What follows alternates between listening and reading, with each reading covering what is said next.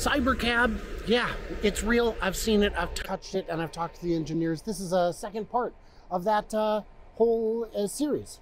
Today we're going to be talking about the drivetrain system because there's a lot to share. So as a reminder, I drove down to San Jose, 12 hours to Santa Rosa, 2 more hours, so 14 hours each way from Tuesday to Thursday. Worth it. Totally worth it. I'm Brian. Welcome to Future Oza. So what we got going on is, what is the drivetrain? And we're going to cover the drivetrain. We're going to cover some things around the drivetrain.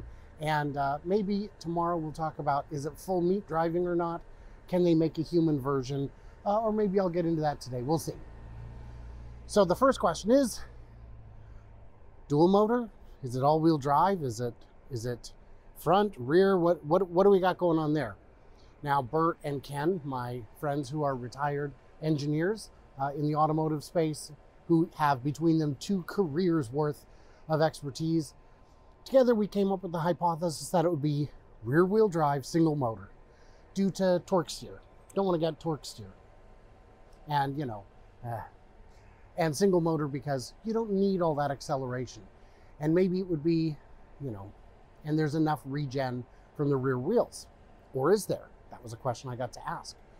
So I asked the first engineer, and I'm not going to name names, but I was there. The engineers were there. They know who they are. I asked the first one, single motor, rear drive. And he said, and we'll announce it next year probably. I said, okay, well, worth a shot. I go to a different engineer and I said, I just have a question about regen on rear-wheel drive cars. My buddy Jan from Tesla Fix has a rear-wheel drive Model 3. Do you get all the regen? Do you get any regen? Do you get some, most, how much? And he said, you'd be surprised, you get just about all of it. Rear-wheel drive doesn't have a problem with that. Think about cruise control. Cruise control on a car does most of its braking on a gas-powered car through the rear wheels, through the drive system. Not so different, except that, of course, you just lose the energy instead of reclaiming it.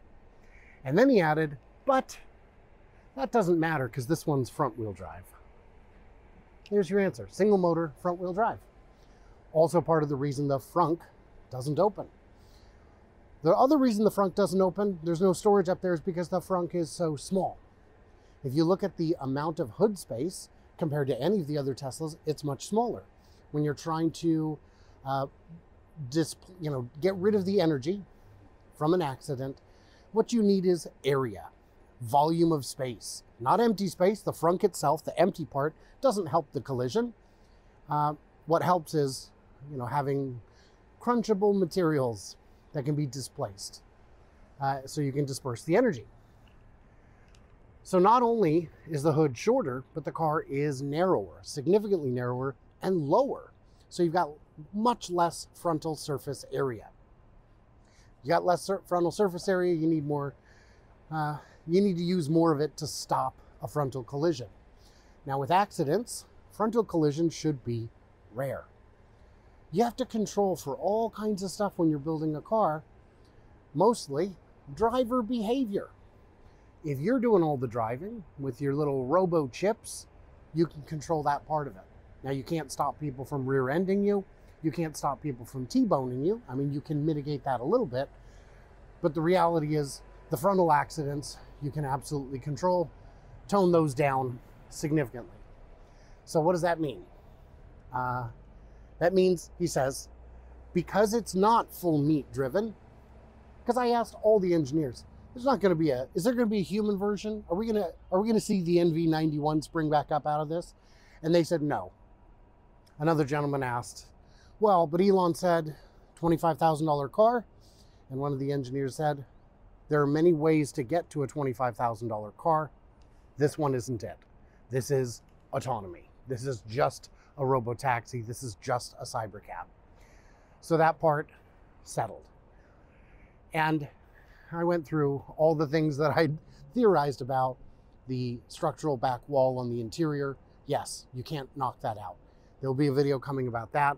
There will be a video coming about my actual experience there where you can see me getting into the car and poking it and all that.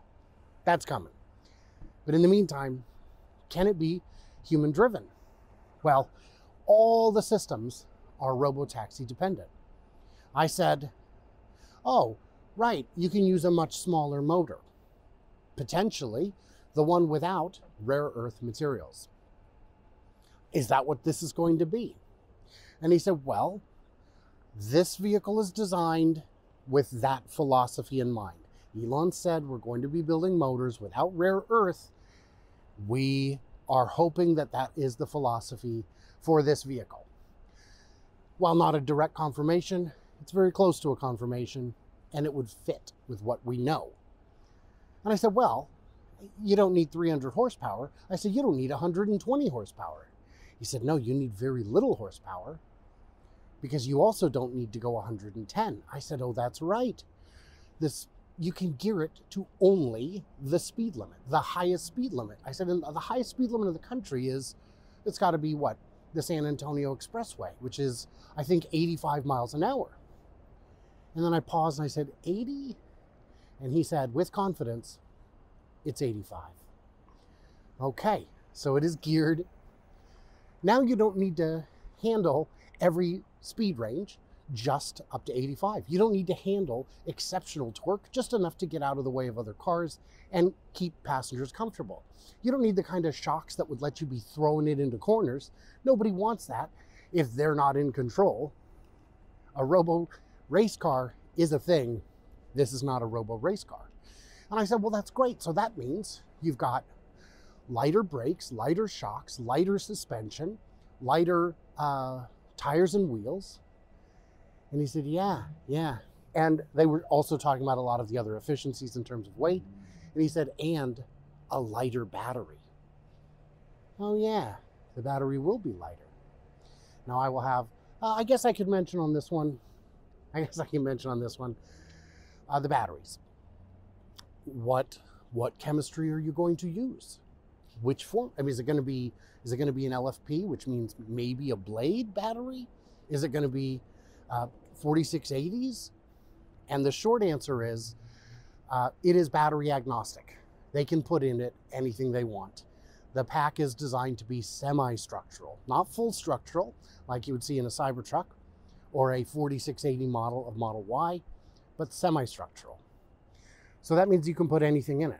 And I said, is this going to be built in a factory or around the world? And they said, this will be built globally. So globally means it has to be battery agnostic. They have to be able to use LFPs in China. They have to be able to use whichever cells make it to Europe, most likely NMCs. And it also depends when it comes out, because if these are made in the US today, there are no LFPs, certainly not in the kind of quantity we would need for a mass-produced vehicle. And there probably aren't enough 4680s yet. It has to be battery agnostic. And the battery can be quite small. And on the drivetrain, I said 5.5 miles per kilowatt hour. I don't believe you. And he said, too high or too low? I said, it's too low. I bet you can do Model 3s. I've seen them getting 4 miles to the kilowatt hour. Well, why is this only 5.5? And he said, 5.5 is the number we are saying. I said, is it sandbagged? He said, it's the number we are saying. So it's going to get better than 5.5 because it is lighter than a Model 3. And how much lighter? Well, I got two different answers. I got it in pounds and I got it in kilograms, and the conversion doesn't quite work. The kilogram answer I got was hundreds of kilograms lighter, and the other answer I got was 1,000 pounds lighter than a Model 3. Now just look at a Model 3 next to a Cybercab. You can see there's less atoms, fewer atoms. There's no glass roof. The glass is quite heavy. Currently, it's all plastic, carbon fiber. That may stick around. If not, it'll be something else, but not stainless steel and probably not steel. But everything they've done is with this approach in mind. Another topic we can discuss would be something like the switches. I know a lot about the switches now and which ones are critical. I know about the interior, more info about the interior. The seats will adjust. They will have to by law. There will be teleoperators by regulation. It has to happen. I know which buttons and where they go and why. So those are questions we can address. As a reminder, next Wednesday, this coming Wednesday at 12:30 p.m. Pacific in the early afternoon or middle of the afternoon if you're on the East Coast, I'll be doing a Cybercab Ask Me Anything. Because I was at this event, I got there 3 hours before it started. The event ran 2 hours and I stayed probably 40 minutes past that while they were trying to push us out the door. We had a great time. I got to ask every question I wanted, and I got to listen to all the other great questions being asked. I have some insights. This is why it's important for me to get to events. So guys, ask your questions, ask them away. 3 hours later, Brian here, I forgot to mention on the torque steering issue. You know, how big of a deal is it? Well, I said to the engineer, yeah, torque steering wouldn't be such a big deal. Now what torque steering is when you have front wheel drive and you apply acceleration while turning the wheel, you can lose control. You can lose control and you'll feel it in the wheel. The wheel will kind of crank on you. And I said, oh, because the torque will be so low, no one's gunning it, no one's racing, you might not notice it. And he said, no, you won't notice it because there's no steering wheel. And because our traction control is so good with electric motors that it's not going to be something that the occupants of the vehicle would even feel.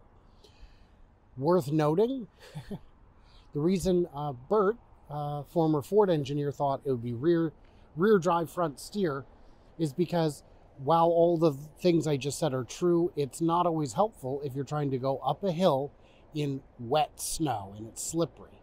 You'd be better off to have the front wheels still able to steer a bit, even if the go wheels are losing some traction. This is what happens when you have a design team in California. Maybe they haven't considered that. Maybe it's a limited use case. Maybe in the future they'd have a rear wheel version or an all-wheel version. But for now, that's how that works. So with that said, back to Brian from 3 hours ago. What do we miss? What do we misunderstand? Leave it into them mandatory comments below. And stay tuned, stay juicy. I cannot wait to hear from you, clever robots, when we go live.